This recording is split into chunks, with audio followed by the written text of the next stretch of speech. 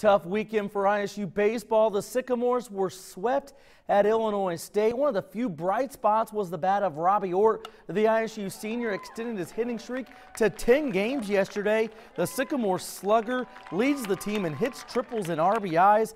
Head coach Rick Heller isn't the least bit surprised by Ort's strong season. Coach says Robby has been playing with a chip on his shoulder this year after being bypassed by the MLB draft last season.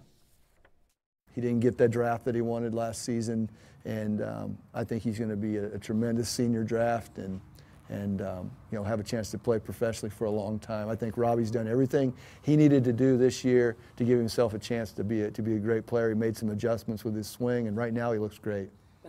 The Sycamores will try and snap their 4-game losing streak Wednesday when they travel to face 17th ranked IU.